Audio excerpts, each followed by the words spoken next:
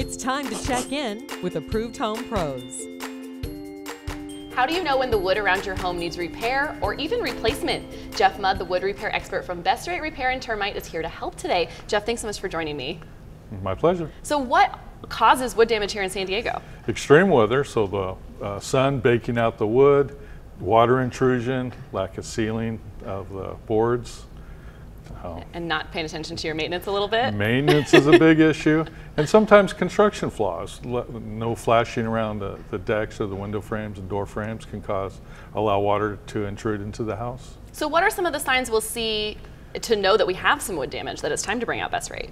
So water stains are a really easy sign to look for.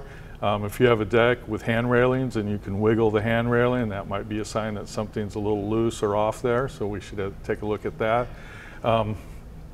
Soft wood, you know, You're hanging your Christmas light. I know it's a little early, but if you're hanging your Christmas lights and the nail doesn't want to seem to stick into the board, that's a good sign that something's wrong. Okay, and so what happens if we ignore it? I know a lot of times homeowners think out of sight, out of mind.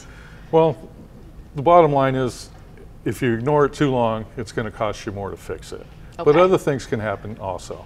Water can get into your house, cause the drywall to get moldy. You could have a mold problem inside the wall and not even know about it. And those are some serious issues that you don't want to let happen in your home. It could.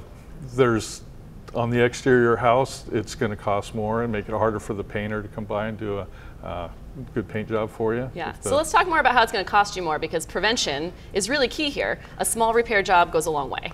Absolutely. So if you're dealing with a little bit of dry rot, say on the end of a beam, we can cut off the end of the beam, section it out, do some different things to make that beam be saved. If you let it go too long, then you're looking at a full beam replacement, which is obviously a bigger project and a little more money. And of course, with 30 years plus experience, you guys know the difference between a repair and a placement. Absolutely. We specialize in doing wood damage repairs. That's what this company's been built on. Thanks so much, Jeff. You can get a free inspection. You should have it annually to protect your home, and don't wait for wood damage to become a bigger expense. Call Best Rate today at 619-407-9097.